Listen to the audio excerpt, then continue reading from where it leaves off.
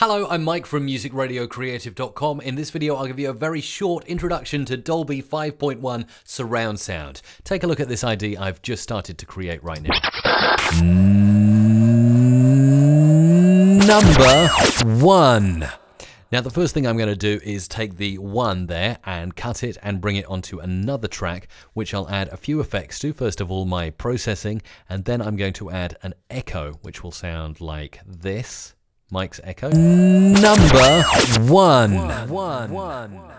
There it is, echoing off into the distance. Now, you'll notice something a little bit different here for the pan control. Not your normal pan knob, but something a bit different. How do I get that? Well, when I'm in the waveform view and I start a new multi-track session, I select to have it as the master 5.1. That's Dolby 5.1 surround as opposed to stereo. So in that multi-track, I can now have some fun by panning this all the way around your head. And if you're listening in Dolby 5.1 now, you'll get the full effect. If not, you'll still hear a bit of a stereo effect. First of all, double click to bring up the track panner. There it is right there. And as you can see, I can drag this all the way around your head like so. And you can see it can be very narrow or very wide, very broad, all the way to the back or all the way to the front.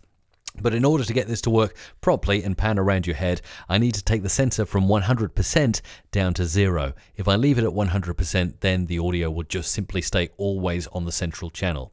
So down to 0, and then I'm going to start playing back and panning this all the way around your head and just listen to how it sounds, particularly if you have 5.1 capabilities.